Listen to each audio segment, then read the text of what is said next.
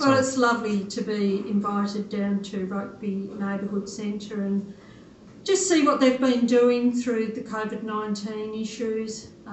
They've been open, they've been supporting their neighbourhoods in such brilliant ways, and one of the ways they decided to do that was to have a photo competition to help keep people engaged in the community, to give them something different to do. I know they've had hundreds of photos sent in, and every few weeks they've had some people decide who the winners are for that time, and today I'm the lucky person that gets to do that.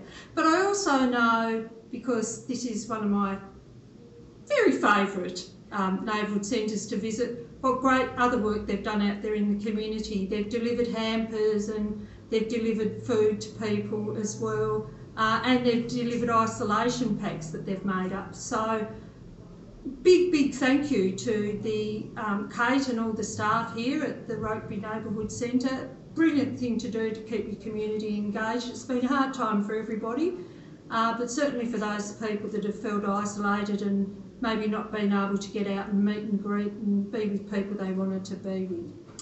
But as I said, today I've been asked to judge this week's photo competition, and I'm lucky because I get to choose two, and it's always hard when you're asked to do something like this because there's some brilliant photos, and I've seen other ones, not just today's, but other ones from this competition, and there's been some very good photos there. But the two I've chosen this week are, because I think we all need a little bit of colour in our life, and I think this is a really cheery, heartwarming photo. I've chosen these beautiful flowers, not sure what type they are because I'm not a very good gardener, but I do think this one is very heartwarming, especially on a cold, chilly day like we're having at the moment here in Hobart.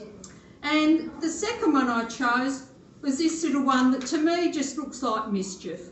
I think this little person might be a bit of a mischief maker,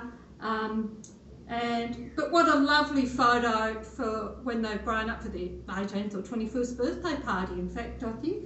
And just showing, you know, the kids can have fun with anything. It looks like a bowl of flour. So kids can have fun with sort of anything around the house, and obviously this little person has. So congratulations to both of those photographers for great photos. And thanks once again, huge thanks once again to the Rokeby Neighbourhood House and all the volunteers and staff that have kept it running and done such a great job through COVID-19.